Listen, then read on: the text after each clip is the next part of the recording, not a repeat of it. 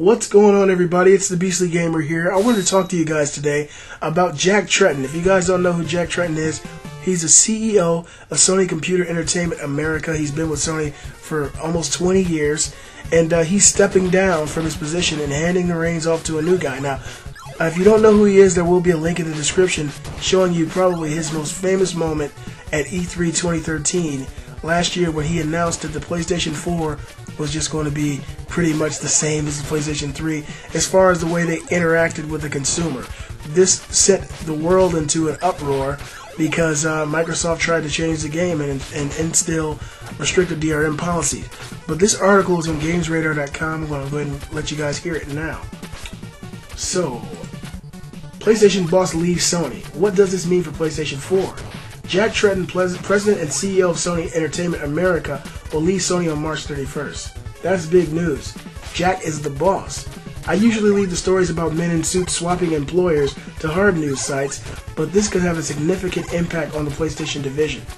Tretton has been involved with Sony for 19 years. He's one of the founding members of the PlayStation division.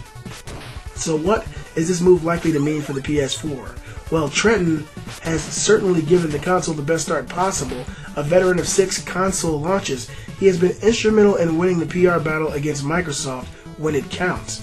Reports show that the PlayStation 4 has had a better launch than the Xbox One. Despite the fact that both consoles launched in the same month, Tretton leaves his successor Shawn Layden with a significant amount of momentum. Now, I don't know what else he could have done besides what he has done to give the PlayStation 4 the best possible send-off of a console probably in history. This thing is, it looks like it's set to be the #1 selling console of all time, and a lot of that has to do with the actual E3 that took place last year. I mean, you guys, I'm sure most of you have seen it.